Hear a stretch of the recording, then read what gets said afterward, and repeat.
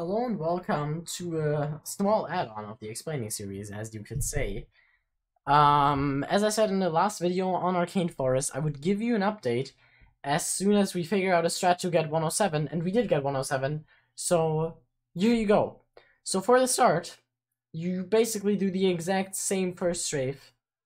Then you go around here, that's all the same as we did previously. But now, what I used to do, I used to jump here, strafe there.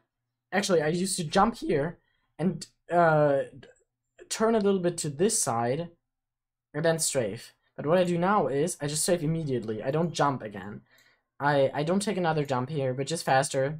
I mean, it's not really faster. It just makes you do your strafe earlier, which is good because you need to do your third strafe as fast as possible, which you do here by walking a little bit right there and then strafing right there.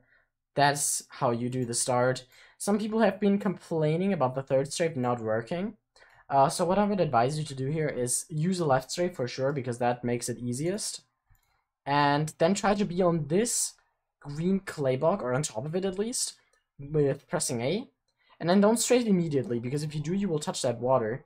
So just wait a little bit before you strafe, and then you have to be not further out than 2 blocks from the wall, because if you are not, you will fall into the water right there. So just be 2 blocks out from the wall, and it should work every single time. Let's go to the end. So we're at the end here, and you go off this jump boost, that's all normal. Immediately use a strafe here. Be careful to use it on the left block of the jump boost, because if you don't, you will clip the ceiling. Go up the stairs. I prefer to use auto jump for that.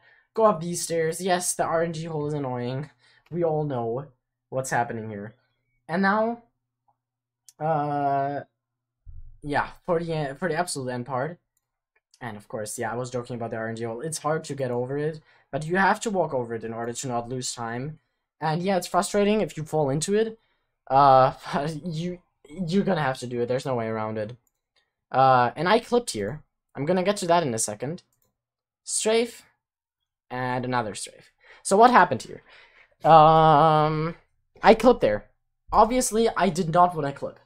But, figuring out, after looking into this, that clip was actually necessary. So again, what we used to do here, you go up on top of these things, on top of these dispensers, and then you strafe immediately. Now what we do is, we do one more jump, and then strafe. Another thing you have to be careful about, if you strafe immediately when you land, you're gonna hit this top thing. So you need to wait a bit before strafing, and then strafe. Just wait a tiny little bit before you strafe, longer than you usually do. It's not actually hard, that hard, you just gotta strafe a little bit later. And then for the final strafe, obviously, you just wanna wait until you get it, and then just spam click your mouse button to use it immediately. There's not really much to it, but the main strat is that you use your strafe a little bit later up here, so you get more time to use your last strafe. And yeah, that clip actually was necessary. I still had to slow down to get it back, but that doesn't mean that you necessarily have to. If you get a run with perfect pace, for still being able to use these strafes, then you might not have to clip. So I would always go for not clipping there, but if you do clip, just be aware of the chance that you could still get a 107.